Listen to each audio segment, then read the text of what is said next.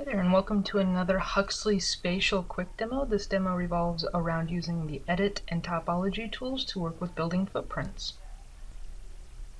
Firstly, be sure you have an editing session started by hitting the editing button and start editing. You also need to make sure you have a topology started by going to More Editing Tools and Topology, clicking this button here, this layers with the topology on there, and just be sure that your Western Washington or WW buildings are selected. From there you can click OK and you have a topology. Alright, next up, let's zoom in a little bit to the buildings we'll be working with today.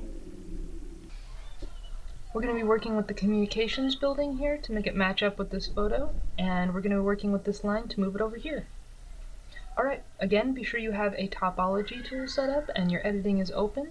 First, we're going to work with this communications building. Let's edit these vertices and get this matched up with this building's footprint.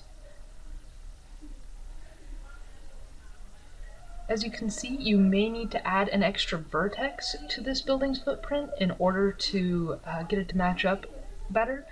You can do that by going to the place in the line where you want to put your vertex, right-clicking,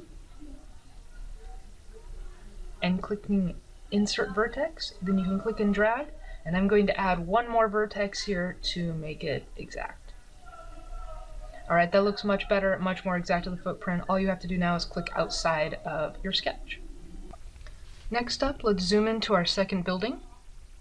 We need to move this line here over to the right. We're going to do that by selecting our Topology Edit tool and selecting our shared line. As you can see, it shows up pink rather than blue, which distinguishes it as a shared line or shared feature. Next up, we're going to go to our Edit Vertices, very similar to our footprint, and just click and drag them over to where we want them. Click outside your sketch or hit this Finish Sketch button, and there you go. All done, moved over, and it's still a shared feature rather than just editing it in your normal vertex mode.